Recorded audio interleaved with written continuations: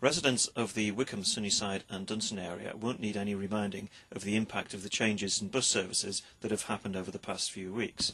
The 645 has gone, the X8 has gone, and the 643 has been cut back. Now we, as your local councillors, have been carrying out a survey of what you think of the bus service changes and how they've impacted on you. And this is what you told us. Here in the Sunnyside estate, people are experiencing great problems being able to get to the Sunnyside Front Street area, to get to the shops, the GP practice and to the post office. They're also experiencing problems getting to the Whickham Health Centre because the new number 40 bus service doesn't link directly in to bus services going through Whickham Village. And of course, there's no direct service now to Dunstan. Getting from here in the Sunnyside Road area to Central Gateshead remains a problem because there are still no direct bus services to Central Gateshead that don't go via the Metro Centre. I'm here on the Broadway in Whickham next to Thorney Close and in fact on one of the 3 bus shelters on the road here.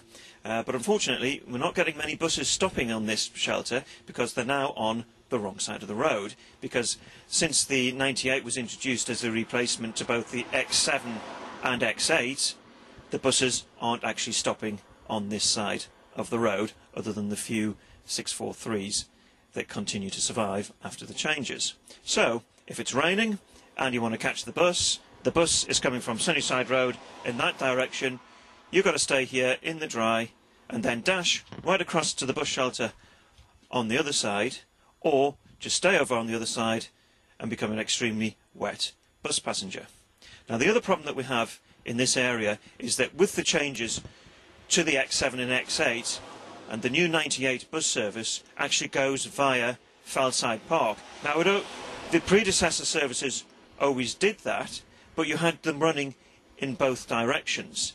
So if you're travelling from the Broadway estate here and want to get to Whickham Village, you've got the whole of Fellside Park to have to travel through as well. And finally, on this estate, the other problem is that we've now lost the direct link to the health centre. You've got to get on the bus here, go via Fellside Park and get off in Whickham Village at the council offices. Previously, you could get a bus from here straight down Rectory Lane and get off at the bus stop right next to the health centre. We can't do that any longer. I'm here on the Watergate estate in Whickham, and here the 643 is quite a lifeline service going through to the heart of the estate. And of course, people here are having to live with the fact that the bus service itself, the overall number of services on the 643, has been reduced. I'm here in Dunstan Hill, and the problem that we have here is that with the loss of the 645, there's no through service in this part of the estate. So if you live in the Nightside Gardens area, halfway down the bank, you've either got to walk right the way up to Whickham Highway to get a bus, or go right the way down into Dunstan Village to pick up a bus. And that's an awful long walk on a very steep bank. 20 years ago, local councils themselves controlled the bus services. They were able to set their own fares, set the service levels, set the routes and timetables.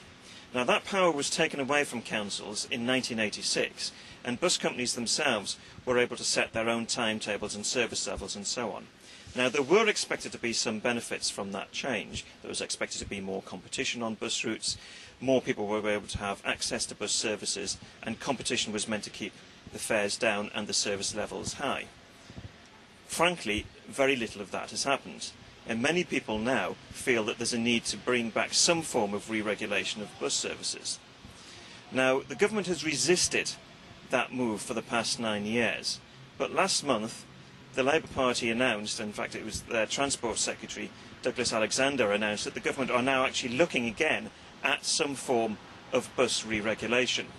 Now, we welcome that, although I've got to say it's a cautious welcome, and it's for 2 reasons why we're cautious. First of all, we have seen no details whatsoever about what they're proposing, and the devil will be in the details. It may be that there's a lot of talk about deregulation and giving local authorities and local people the opportunity to control bus services, but the power might actually be unusable.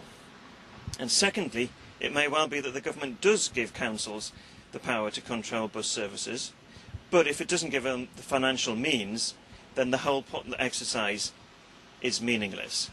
And one of my fears is that we will have a repeat of what happened earlier this year when the government introduced free off-peak travel for pensioners, but in Tyne and Wear they didn't give us the money to be able to pay for it properly, and that caused chaos and an awful lot of bus cuts in Tyne and Wear.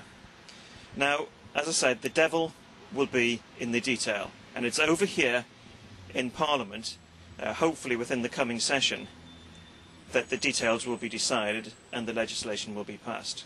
And let's hope on this one the politicians haven't missed the bus.